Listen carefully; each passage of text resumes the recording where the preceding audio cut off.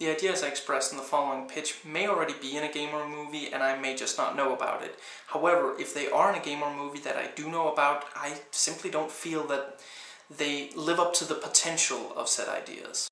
Hi, I'm back with more video game pitches. Now, it's been a while since I recorded one of these, and I've had a bunch of different ideas since then, so rather than a bunch of different videos, I don't really want people to have to spend a lot of time scrolling through my uploaded videos and, going past stuff they don't particularly care about. I'm going to put all these in the same video, but, in the description box I will put, time codes for which idea appears, in case just one of them interests you or something.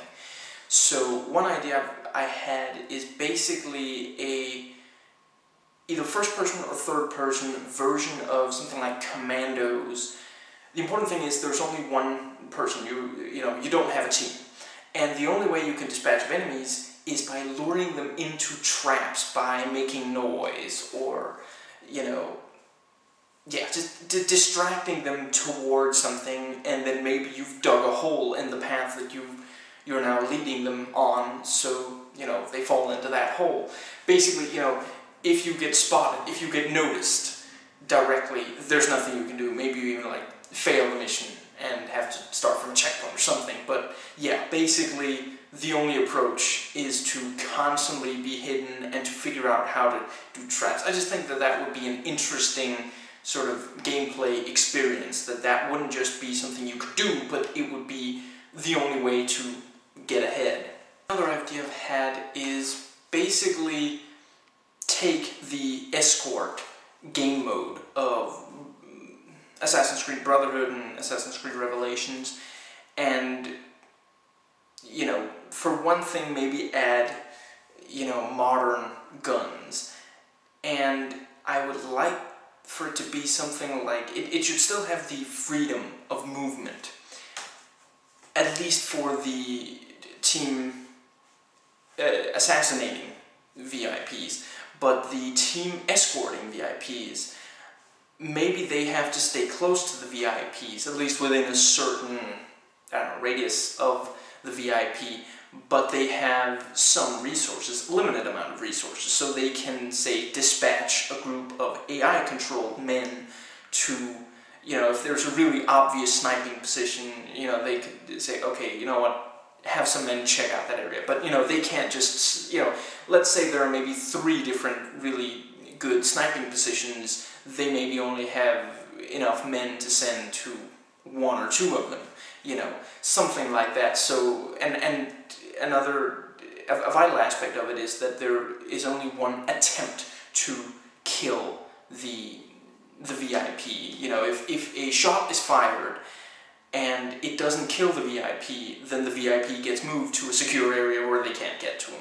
And it doesn't matter if that shot was, going for the VIP, or if it was,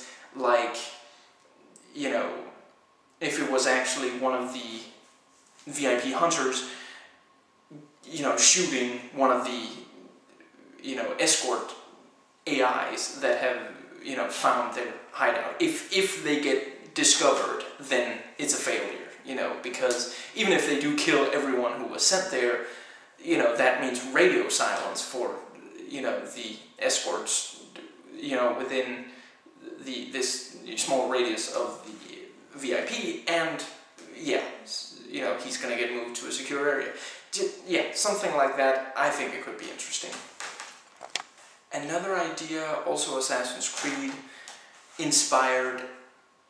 Actually, Assassin's Creed Revelations does do this to some extent, but I would like, maybe it should be single player instead of multiplayer, but it could maybe also work in multiplayer. Basically, my idea is that you don't know exactly who your target is. At first you basically don't really have intel. You just know, well, he's somewhere in this crowd of people, and as you proceed, you get more and more details that narrow it down, like gender, height, ethnicity, stuff like that. And as you, spend this time getting more and more certain who your target is, it also becomes more dangerous to, you know, assassinate your target. I don't know, maybe there'd be like, you know, maybe eventually they get to, you know, an area where they have guards waiting for them, armed guards that are going to try to take you out. It's something like that. I don't really have ideas for exactly how it would get more dangerous, but I just like this double pressure idea of, you know, if you attack too soon, you're going to get the wrong person. You might get the wrong person. You could also get lucky. And if you wait too long, that's also, you know, just that there's this kind of pressure from both sides. Finally, real-time strategy. I would love if you could like tell units and buildings, you know, give like a basic set of orders that sort of, you know, basically how to deal with this or that situation. Let's say you have an anti-infantry tank unit. You have a tank which is effective against infantry.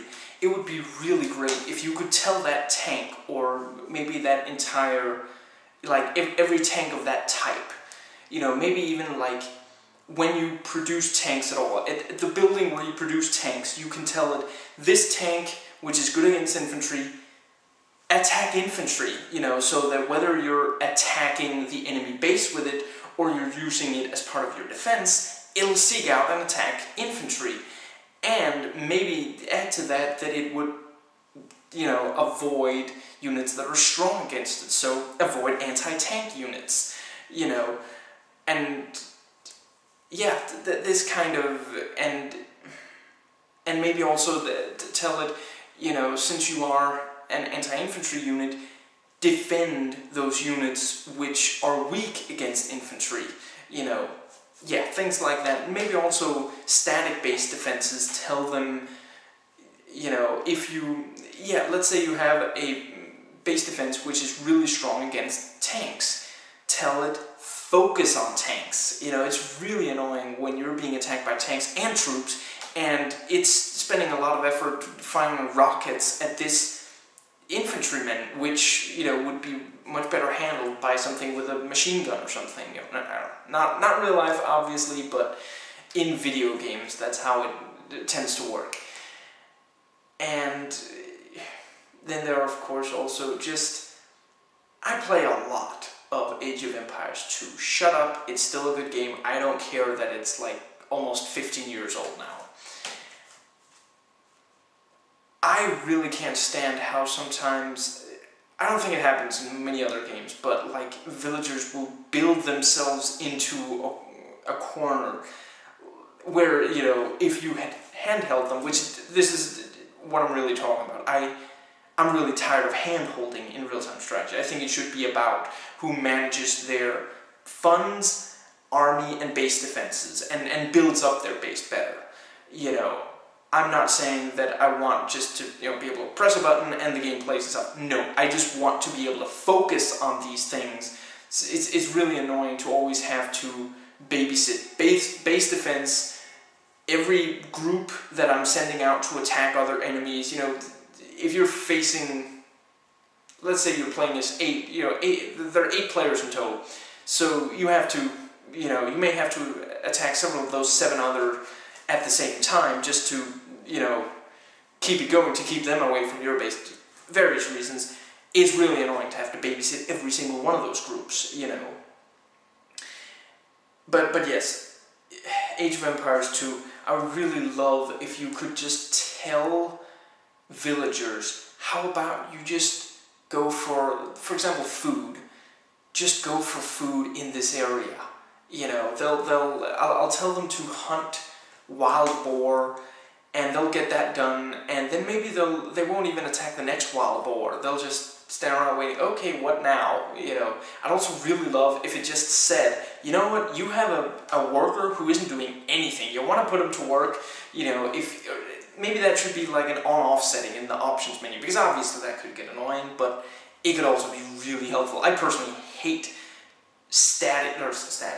I hate workers that aren't doing anything. I feel like there's probably something they could be doing, you know. Also, if you could tell workers, and this goes for all RTS, not just Age of Empires 2, repair buildings in this area. Maybe again, like tell them focus on, focus on this or that base defense building. Let's say you have a worker in an area which is focusing on repairing anti-tank base defenses, and you have another one focused on repairing anti-infantry base defenses, stuff like that. But yeah, with Age of Empires 2, if you could just tell them, you know what, this area, food, okay? Food.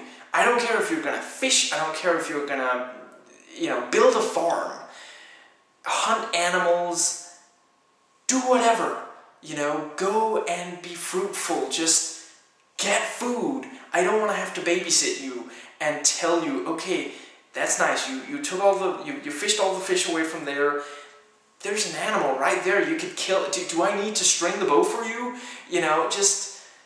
Yeah, and maybe also, like, when trying to scout areas. Age of Empires 2, this might be true for other real-time strategy games, but frankly that's the one I play the most.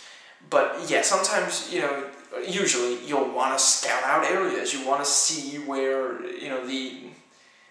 the enemy is, or at least where you're, what is a good area for you to defend? How much should you spread out your base? Where should you position base defenses? What is strategic?